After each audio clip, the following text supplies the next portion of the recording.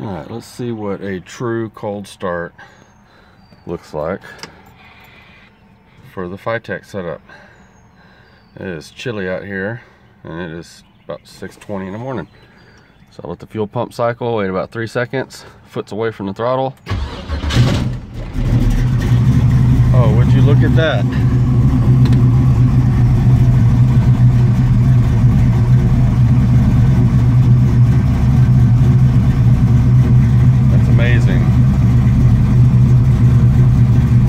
Right into an air-fuel ratio that it needs to have. I did go in and I adjusted the cranking fuel mixture as well as the after start fuel mixture. I richened it up about 4% on both.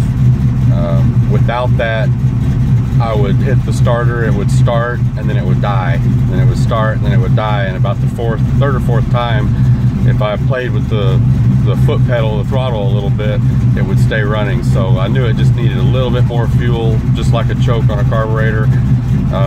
So I went ahead and added that in, and boom, easy fix. So that's it. Just wanted to show you a cold start with the FiTech. This is the 1200 horsepower 8 injector setup. Nice and crispy response even when it's cold.